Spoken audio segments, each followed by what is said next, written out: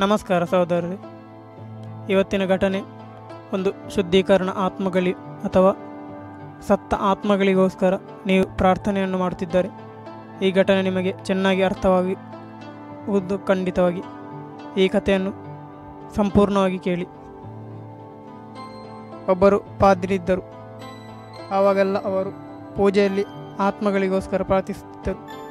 ಆದರೆ ಅವರು 50 ವರ್ಷದಲ್ಲಿ ತನ್ನ ಗುರುದೀಕ್ಷೆಯನ್ನು ಮುರಿದು ಮದುವೆಯಾಗಿ ಹೋದರು. ಹಾಗೆಯೇ ಅವರು ತನ್ನ ಗುರು ಕಾರ್ಯದಲ್ಲಿ ಬರೀ 20 ವರ್ಷ ಮಾತ್ರ ನೆರವೇರಿಸಿದರು. ಬಳಿಕ ಬಿಟ್ಟುಬಿಟ್ಟರು. 20 ವರ್ಷಗಳ ಕಾಲ ಮಾಡಿದ ಶುದ್ಧೀಕರಣದ ಆತ್ಮಗಳ ಪ್ರಾರ್ಥನೆಯನ್ನು ಬಿಟ್ಟುಬಿಟ್ಟರು. ಆದರೆ ಆ 20 ವರ್ಷಗಳ ಕಾಲದ ಪ್ರಾರ್ಥನೆಯಿಂದ 2 ಆತ್ಮಗಳು ವಿಮೋಚನೆಯನ್ನು ಪಡೆದಿದ್ದವು. ಅನೇಕ ವರ್ಷಗಳು ಕಳೆದವು. ಒಂದು ದಿನ ಆ ಪಾದ್ರಿಯು ಸತ್ತು ಹೋದ. ಆವಾಗ ದೇವದೂತರು ಬಂದು ಅವನನ್ನು ಕೊಂಡು ಹೋಗಿ ನರಕದ ಆರದಾಗ್ನಿಗೆ ದಬ್ಬಿಬಿಟ್ಟರು.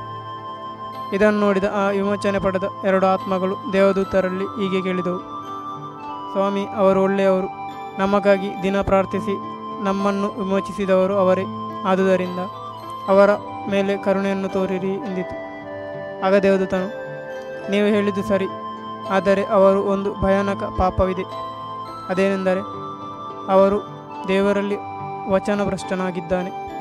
ಎಲ್ಲ ಪಾಪಗಳಿಗೆ ಕ್ಷಮೆ ಉಂಟು, ಆದರೆ ಈ ಪಾಪಕ್ಕೆ ಕ್ಷಮೆ ಇಲ್ಲ ಎಂದರು.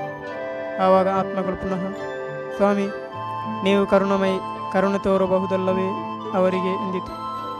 ಆವಾಗ ದೇವದೂತನು, ನೋಡಿರಿ, ಅವನನ್ನು ನಾನು ಬೇಕೆಂದೇ ನರಕಕ್ಕೆ ದಬ್ಬಲಿಲ್ಲ.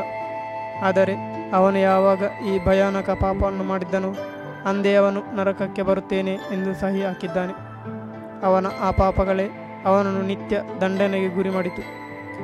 ಆ ಪಾಪಗಳಿಗೆ ಕೊಟ್ಟ ಶಾಪವೇ ಅವನನ್ನು ಈ ಸ್ಥಿತಿಗೆ ತಲುಪಿಸಿತು ಎಂದರು.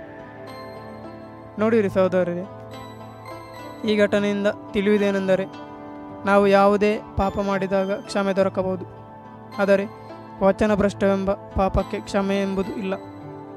ಆದುದರಿಂದ ಯೇಸು ಪವಿತ್ರ ಬೈಬಲಿನಲ್ಲಿ ಹೇಳುತ್ತಾರೆ, ಯಾವುದೇ ಒಂದರ ಮೇಲೆ ಆಣೆ ಇಡಬೇಡ, ಯಾಕೆಂದರೆ ನಿನಗೆ ಅದರಂತೆ ನಡೆಯಲು ಅಸಾಧ್ಯ.